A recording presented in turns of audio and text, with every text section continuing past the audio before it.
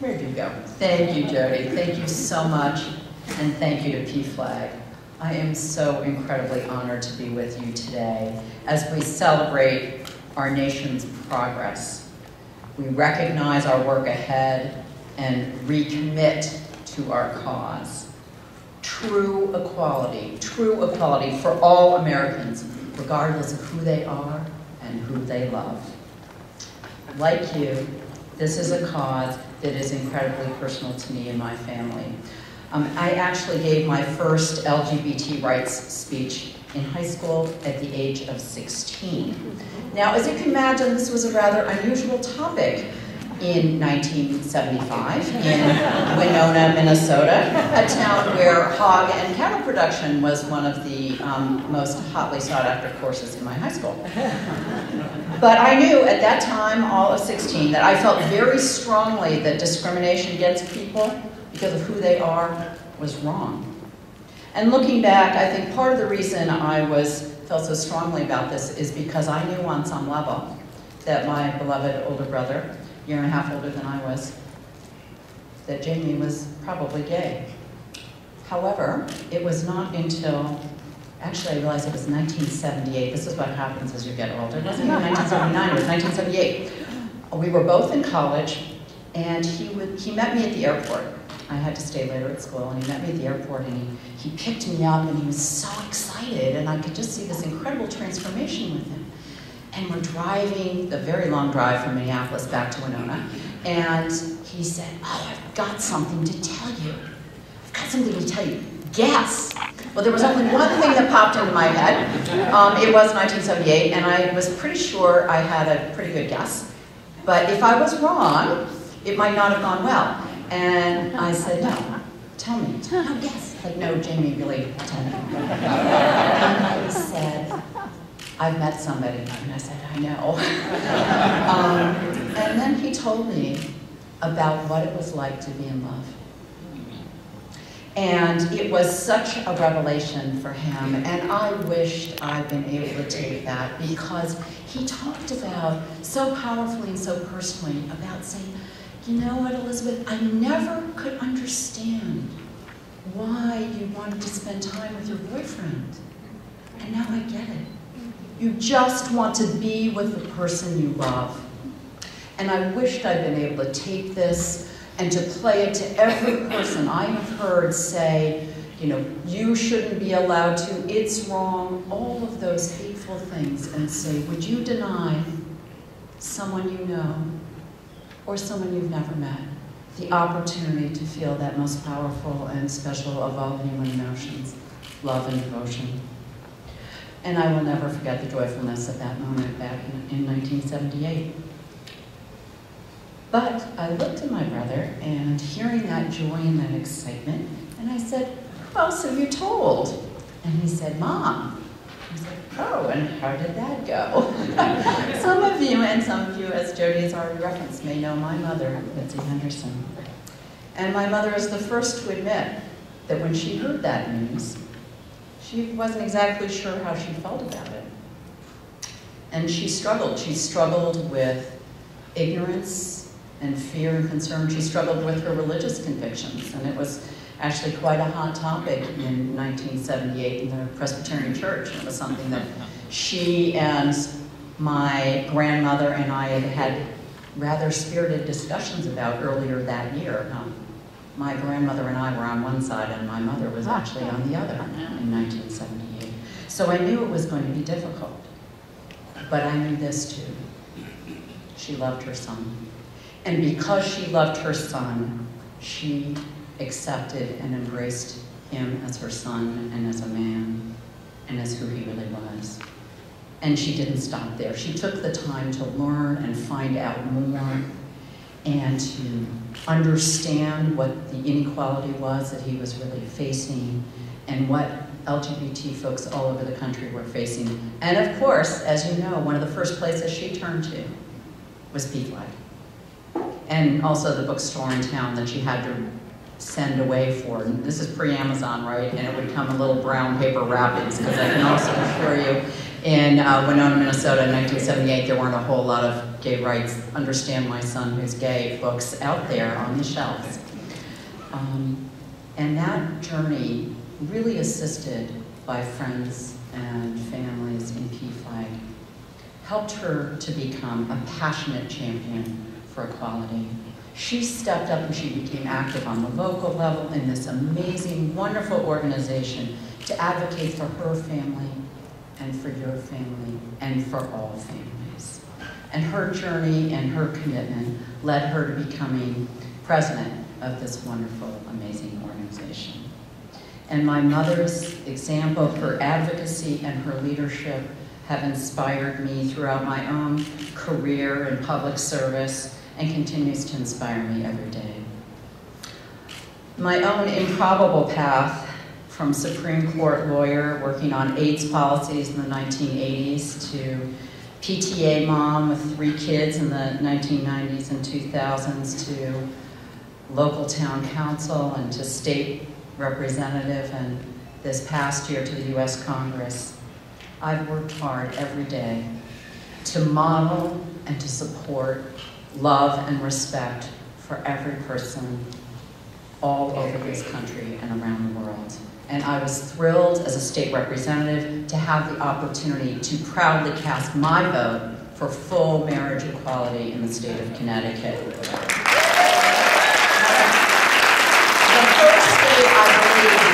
first state where the legislature voted fully to do that, assisted by a nudge from the Supreme Court in the state of Connecticut. But nevertheless, it was one of my proudest moments in the legislature. And earlier this year, I was incredibly honored as a brand new member of Congress to join my colleagues in signing on to our amicus brief, urging the Supreme Court to overturn DOMA and end the shame of that decision.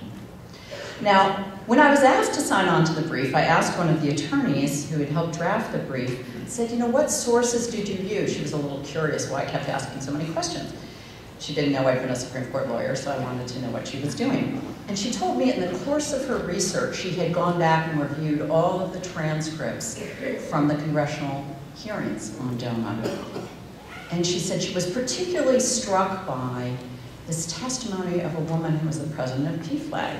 When DOMA was being debated in the Senate in 1996. And I said, well, do you remember the name of the witness? And she said, I do. And I said, was it Mitzi Henderson? And she looked startled. She said, why, yes, it was. And I smiled and I said, that's my mom.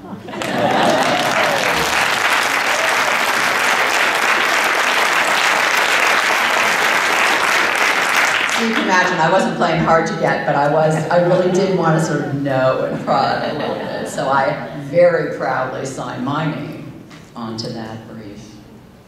And my mother, when she testified in 1996, and I had the opportunity to review that testimony last night, she testified not just as an advocate, but as a parent. And she shared her struggles of her son, my brother, what he faced with discrimination in healthcare and employment. She shared her love for her son. She shared the story of how when my brother was very ill and was unconscious, and his now husband, but then longtime partner, Ray O'Laughlin, took him to the hospital, and how at the hospital in Denver, they said, we'll take it from here. And he said, that's my partner. He said, basically, you're nobody. My brother's a lawyer. They had signed all the paperwork. It did not matter. They said, no, you have no status here. And that story, unfortunately, was not persuasive in 1996, but it was persuasive this year. The story of her journey from fear and confusion to acceptance and to understanding. And as she spoke about our nation's own experience, she was saying all across, this is her quote, all across this country, we as Americans are on a journey of understanding. In the almost 2 decades since my mother testified before Congress, we have come a long way in that journey. And like all of you, I was overjoyed in June of this year when the court made the historic decision to end DOMA and to correct this moral and constitutional injustice in this country. And on that day, I felt particularly proud to be Mitzi Henderson's daughter and Jamie Henderson's sister and Ray O'Loughlin's sister-in-law. I'm proud of the contribution that she and so many advocates like her and like you have made to our country's progress towards true and full equality for everyone. Progress is not simply the result of politics, and as we've seen this last year, politics is often in arrears of where the country actually is. Progress is also a result of something far, far more powerful. It's a result of love. And I know that we still have much work to do for true equality, but I know that despite the challenges ahead, we will succeed. Because we advocate for a reason far more powerful than politics. We advocate for love. For love the people we love, and for love for the people they love. We are here because we love our siblings, our children, our parents, and our friends, and because we love our sons and daughters. We won't allow our sons and daughters to face discrimination in school because of who they are, or to face bullying because of who their friends are. Because we love our sisters and brothers, we won't allow them to face discrimination at work, and we will work to get done. And end to discrimination with ENDA. Because we love our families and our friends, we will make sure that they have the same rights and benefits as every American. There is no force more powerful than advocacy driven by love.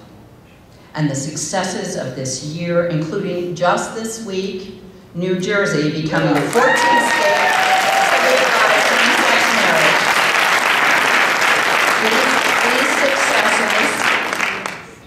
These successes are a testament to the power of love and the importance of persistence. Your love and your persistence. Your advocacy has helped to take this country forward, to take us so far towards advancing that understanding that my mother spoke about in front of a recalcitrant Senate in 1996. We have come far, not as quickly as we would want, but much farther than any of us would have hoped in the year 2013. And that love and that persistence will take us so much farther. I am so honored to be with you here today, to stand with you in the U.S. Congress in the fight for equality. So proud to be Mitzi and Tom Henderson's daughter, and Jamie Henderson's sister, and Ray O'Loughlin's sister-in-law. Thank you for all you do. I hope you have a wonderful conference. And again, thanks and congratulations. It's an amazing year.